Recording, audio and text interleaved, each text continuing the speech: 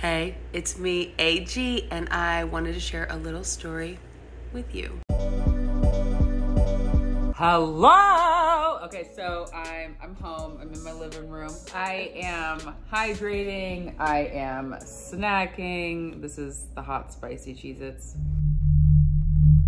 Anyways, Sports Illustrated released their 3 beautiful covers. Lena Bloom, Naomi Osaka, and Megan Thee Stallion. They're so beautiful. I feel like all the covers are so powerful, gorgeous. It had me thinking, wow, my cover was 5 years ago.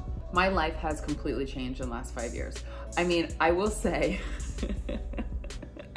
the moment that I got the cover and saw it for the first time, I knew that my life was gonna change forever, because when the curtains came down off of each of our posters, it was Ronda Rousey and Haley Clausen and mine, I saw the cover and I knew immediately that my life was going to change forever. To the degree that I grabbed Nick Cannon's mic out of his hand and I said, "I'm sorry, I just took the mic out of your hand, I'm gonna take over."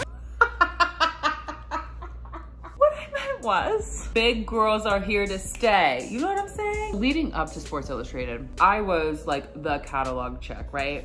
I was in every single catalog. I was in Target, JCP, Kmart, Kohl's. I had a lot of experience behind me and under my belt is what I'm getting at. 15 years of it, in fact. I never imagined seeing a girl like me on the cover of Sports Illustrated because first of all, it's never happened before. I hadn't even seen a girl my size in the pages. So IMG had suggested Sports Illustrated and I knew I was sexy as hell and I knew I had body yaddy and all the like TMA baby, but I just never had seen that before from Sports Illustrated and I didn't think that they were gonna be progressive enough to think outside the box.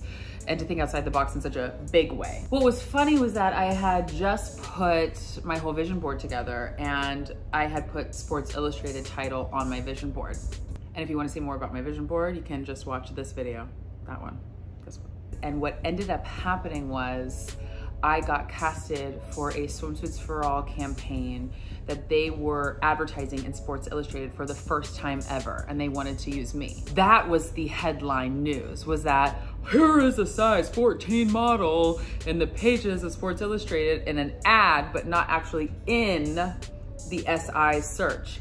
So that, first of all, changed my life. You know, work excelled. I got a swimsuit line out of that with Swimsuits for All. I think Sports Illustrated saw how much their viewers liked seeing a girl my size in the pages, that the next year, that's when they casted your girl. Hello.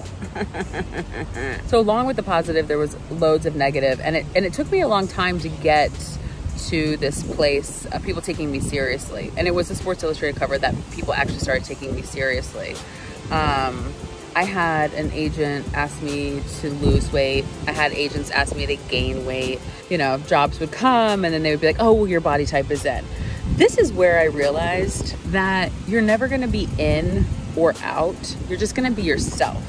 And that's the most important thing I think to always remember, is that you have to tell yourself who you are and not let the world dictate who you are. Hey guys, I just woke up. She loves a messy pony, but I am on my way to the next shoot and I wanted to bring you to set to show you how I carry the same confidence with me everywhere I go. No matter the shoot, no matter what my body looks like that day, Sports Illustrated was such a big moment. I felt like it was my moment. And a couple pregnancies later, a lot has changed. My career, my body, but one thing that definitely has not changed is my perspective and my self-love. Remember that, you guys. All right, so we just finished the activewear for Nyx, and I'm headed to the bathroom for the millionth time. Joanna's here. She's the founder. To the bathroom. Yeah, constantly. I'm eating everything in sight. I just smashed some celery and peanut butter. It was delish. It's a situation. Okay, so before the Sports Illustrated shoot that I did, yes, I was nervous, but I was also excited because, hello, she's been modeling for 15 years. She knows what she's doing. But I did think about the fact that I was gonna be wearing itsy bitsy teeny weeny little swimming suits that were probably gonna be string bikinis. So I thought, how am I gonna pose and like how my body looks like cute and snatched, but also like, you know, so you can see all of it and that I wasn't hiding because I didn't wanna hide. So I actually opened up the latest Sports Illustrated that was in the room and I saw Emily DiDonato in there and she was doing this one where she was like on her knees and then kind of bent forward on her hands in the sand. I started practicing that one in the mirror and that was the one that was on the cover. Also, people always ask me like, did you have any nerves after the shoot? No. I didn't have any nerves after the shoot. I just knew that I looked so good that I had nothing to be nervous about, so. You can call me Miss Competent all you want, but hello, didn't she look good? It was actually, to be completely honest, it was my third issue of Sports Illustrated. That was my favorite, just to be honest. Okay, so at the end of the day, you might have some self-doubts, and believe me, I have them too, but you have to put yourself in the right places, trust yourself, take a leap of faith, and go with your gut. That's just jumping right in. It's gonna be so exciting. It's gonna be a little bit of a nerve-wracking experience, but truly, unbelievably worth it. Take care of yourself. And then you can end up here at the beach, like me, or with me. Let's hang out.